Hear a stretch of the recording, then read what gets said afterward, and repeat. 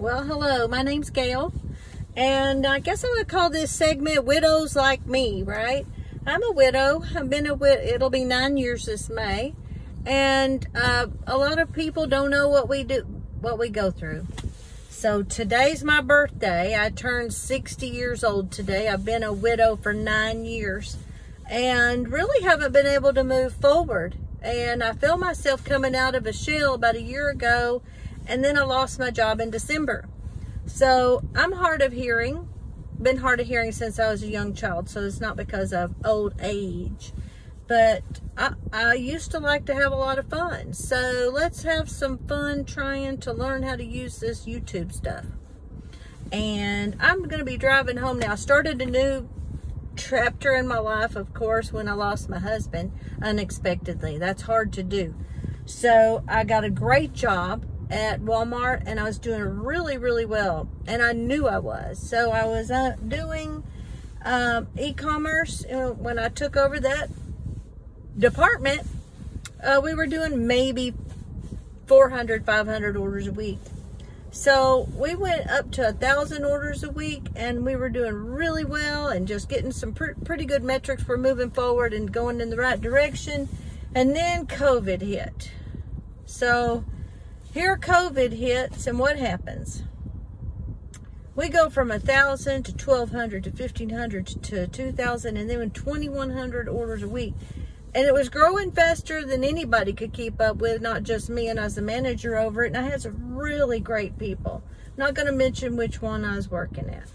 Really great people.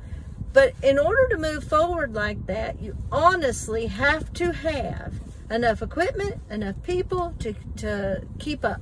So I told everybody, please do not expand our orders. Don't. I've got hired people, but they have not been trained. And then the people you train today, well, they have a different work ethic. Let's put it that way. And then people call in a lot, things like that. That's a different work ethic. Let's just call it that. Than what I'm accustomed to. That being said, we had people outranking me, taking away the equipment and not returning it to me. So when I'd come in every day, we'd have to search for equipment. You can't do your job without the equipment. And get this, COVID hit, had to wear masks. What happened to me? I couldn't hardly hear anybody. So I'm talking louder than I ever needed to talk. And I can't read lips anymore because the masks are on.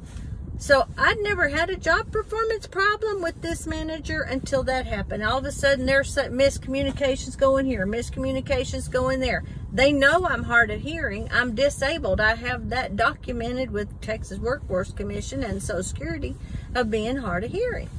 So they knew that, and every interview, what did we do? We were forthcoming. I'm very hard of hearing. I'm going to talk very loudly, and when I get loud, remind me, just say tone it down because you're getting loud.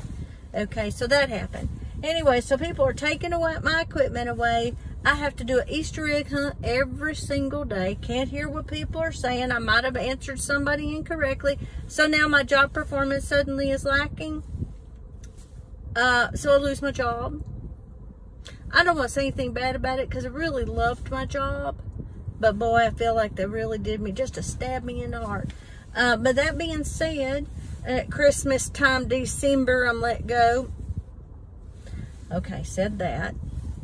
And I just trust the Lord. Every day I'd go in, and I'm a Christian. I'm a gun-toting, Bible-reading, Southern, Constitution-loving patriot of America. That's me. So, I don't have a job. What am I doing? I'm looking for a job. So I go online and become an insurance agent by taking courses, passing the test in the 90s. Oh yes, all you need is a 70, but apparently I have a brain that got bigger with my studying. And that's me. I'm trying to make a living here. It's real difficult to make a living. And trying to build a new pipeline. So guess who I'm trusting in that? I'm trusting in God. I can't do it on my own. But I've got a car payment to make. I am looking for a job every single day. I've done phone interviews, not hiring. I've done in-person interviews. You make too much money at your previous job, things like that. What else have I done? I finally was able to go to church one time, and I'm going to be driving now home, and I'm going to be talking at the same time because, hey, I got nobody else to talk to. My husband's dead. He died. He won't be doing that again because he's in heaven waiting on me. He's already gone, and I miss him a lot. I really do. He was the best and the worst thing that ever happened to me. You know, for better, for worse, for richer, or poor. Well, he accomplished every bit of that. I guarantee you that. But he was not supposed to leave me unexpectedly, but he did. So, anyway, I have a really hard time functioning out in public. And I have to hold myself back, right? Pull those reins back. Why? Because, well, I like to talk, and I don't have anybody to talk to. So I have too many animals at home to talk to now because, Lord have mercy on me, please. I started.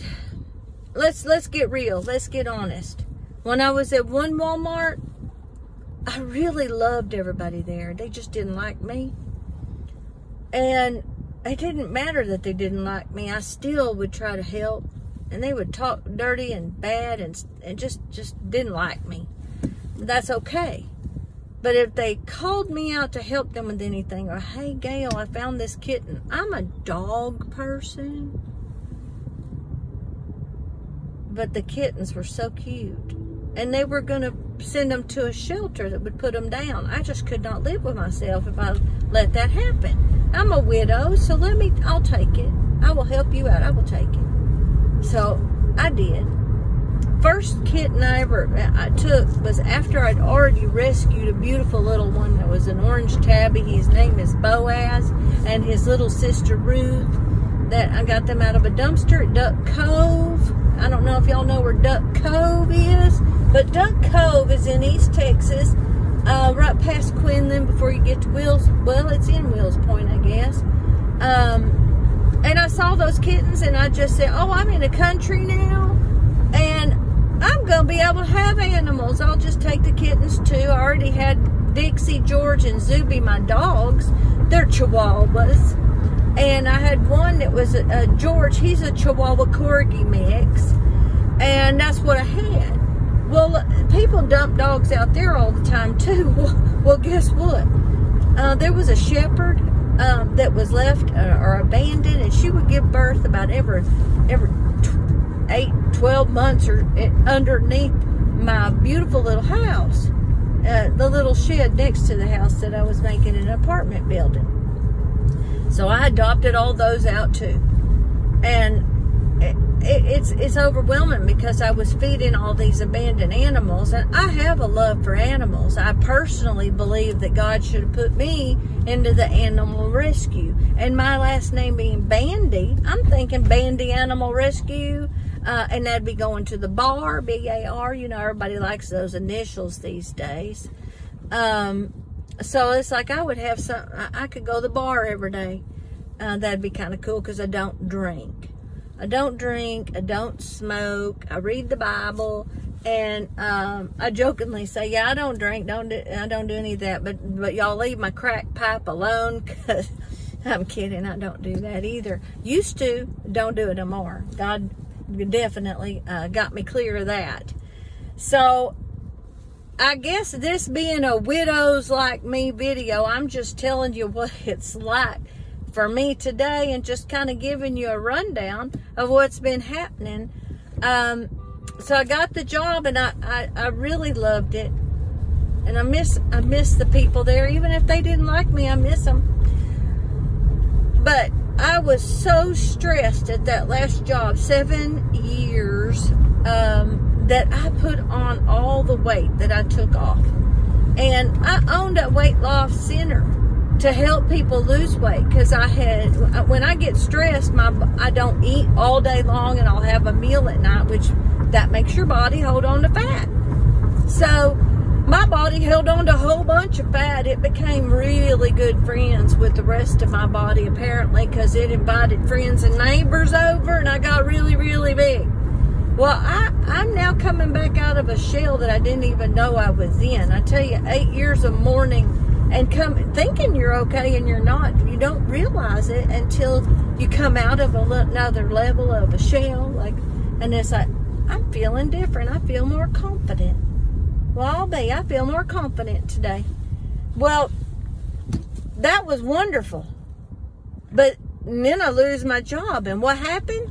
Well, it makes you want to slip back a little bit and go, I sure do miss you, and wallow in your pity, but I can't be doing that. I cannot wallow in pity. I love my husband, and I miss him, but that chapter has ended. And I ran into an old sister-in-law of mine, and she had just lost her husband, God bless his soul, Jerry, and she had just lost him this year, and she said she was, this Christmas Eve or Christmas, whatever, I asked her if she wants somebody to spend time with her. She's going to not be alone. And she said she was going to, that was her anniversary, and that was the last one she's going to celebrate, and then she's going to put it to rest and go on with her life. And I went, wow, I admire that. She's a widow, and I just learned something from a widow who's just a brand new widow that I wished I was able to do way back then, so that I could have gone forward, maybe met a man or something. Guess I won't be meeting any men, because guess what? That's right, today is my birthday, and I turned 60 years old today. And that being said, oops, kind of passed the time, didn't I? Well, 2 weeks ago, I realized, oh my stars, I've definitely at almost 200 pounds, and I need to lose weight again. So I started losing weight two weeks ago Monday. So I have dropped 17.4 pounds. And I'm eating right and doing right, and I'm not really hungry. And I'm doing a really good job. Maybe I should open a weight loss center again. Maybe. Anyway, I want some widows to jump on board here and give me some comments. And let's support one another, because you know God said take care of the widows. He didn't say drop them and dump them and go ahead and fire them when you're getting the heat and not providing equipment necessary for her to do her job.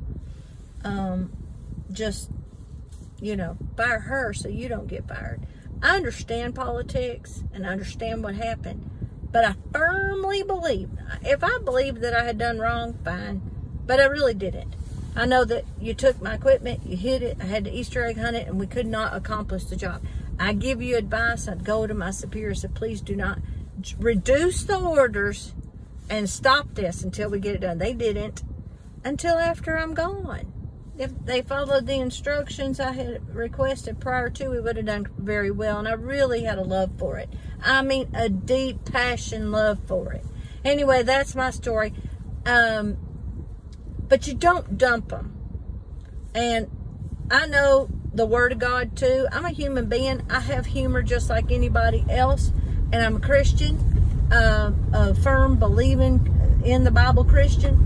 But I do know the Word of God says in Genesis 12 that when God spoke, He gave us another tree, right? Because He always is the same yesterday, today, and forever. But Adam and Eve messed up with the tree. And when that was tossed out and got out of the kingdom, what happened? He created another tree, whether you realize it or not. And He told the whole world not to mess with it. Don't touch it. Don't hurt it. But if you bless it, if you pray for it, you will be blessed too. My Lord, let me try to bless that too. Well, guess what? I'm part of that tree. Why? Because I am a Jewish-born person who came to the Lord Jesus Christ and realized He was the Messiah that our Torah had spoken about. And He's the only one that fulfilled it. And there was a lot of misconceptions that we didn't know and understand. But He fulfilled all that. Looked it up, studied it, checked it out. Jesus was it. Okay, so I worship and I praise Him, so I did not abandon my faith. I embraced it fully, and I'm complete. So that's me, and God has been, He said, if you bless Israel and pray for peace in Israel, and always stand for Israel, you will be blessed. And through Israel, all of the nations can be blessed if you do that one thing. That's why Satan hates it. That's why we're just unexpected, for no reason at all, hate, for no reason at all, anger comes up, and if people want to kill them or hurt them or talk bad about them. That's where that comes from. This is not a Bible thing. This is a widow thing, but I'm just stating this is who I am. And I have lots of fun. When my husband was alive, we'd go fishing. Let me tell you a funny story about him. We got into drugs big time. I never stole or anything like that. He would supply me my own drugs, whatever I needed, so we could have passionate things while you're on it. But God delivered us from that. But we did do drugs. That's the truth. And we got off of the drugs. And he would always exchange something. When we got married, he was drinking Jack Daniels. He loved it. I drank Dr. Pepper. And he got me off the drugs. He's the one that got me off. And years later, he started doing them too. And that was just a bad thing. But he gave up the alcohol, and he would gamble. He would go play poker. Loved poker. We would go to casinos. Loved it. But that was a whole nother addiction he ended up doing. So at night, I would have to go find him. The man never cheated on me. But Lord have mercy, I told him he needed to come home. And if that sun ever rose on him, wherever he rose, that's where he would now live. From this point forward, you're home before the sun comes up. That was the rule. Just get your butt home. Well, one day he wasn't home when the sun came up, and I put all his clothes in a laundry basket, drove down there to the casino game room, and I dropped his clothes off. I said, well, this must be where you live, because the sun rose and you were here. You were not home. So this must be where you live. Well, we got over that, and he came back home. So when he comes back home, yes, he does it again. Of course he does. Well, months went on with that. And I was brokenhearted. This is the worst part, because it's better or for worse. So I finally just said, there's not worth fighting over stuff like this that's petty. The man never cheated on me. I would get up in the middle of the night and go find him right where he said he was. He was always at right there at that Southern Gold machine, punching those buttons. And I knew he'd sneak in after I'd gone to work so that he wouldn't have to hear me say or nag anything about, why weren't you home, da-da-da-da-da. Well, this particular day, I decided I'd hide my car. I was going to park it 3 doors down. And I did. I hid it. It was 3 doors down. And he came in thinking I was going to take a shower. And I already had his clothes laid out for him to be able to take a shower, be able to go to work. And I had started making breakfast. I knew he'd be in any minute. And I said, you want some food? You hungry? And he said, well, yeah. I said, okay. I guess he was fearful what I might stuck in it. No, I'm kidding. But I made him a really nice meal, and I said, you go take a shower. Your clothes will be out on the bed, and I'll make you some lunch. And I had this lunch pail that I'd always put lunch in it, and I fixed that sucker up. And there was a Coca-Cola in it, a bag of chips, and I had a bowl with a can of something. I put a note on that bowl. And he opened it up, he read that note. It said, if dogs will run out all night, but a man will come home. If you're going to act like a dog, you're going to eat like a dog. So he found that can of Alpo. He did. He found that can of Alpo. And he laughed his butt off because he knew I was making a point. But I thought that was funny. And so did he, actually. His boss said, man, if my wife had done that, I'd be... He goes, no. She made a point, and it was received well. So I thought that was funny. Anyway, that's today, I guess. This is April the 8th, and I hope you enjoyed spending some time with me. I'm a widow, and I'm going to talk about my day. And maybe it goes on too long. You don't have to complain about that. This is my video. You don't have to watch it, but I hope y'all will share it with some other widows and widowers alike, because maybe we need to lift each other up. I know that listening to some Christian comedians along the way, that was a really good way for me to increase my endorphins, which helps you get over grief, and it certainly keeps you from wallowing in pity. So I'm one of you. Nobody knows what it's like to be a widow until you are one. So I'm here. So let's make this channel grow, and let's join each other and talk about it. And I'll be back on again. And this is Widows with a Purpose. This is me. Bye-bye.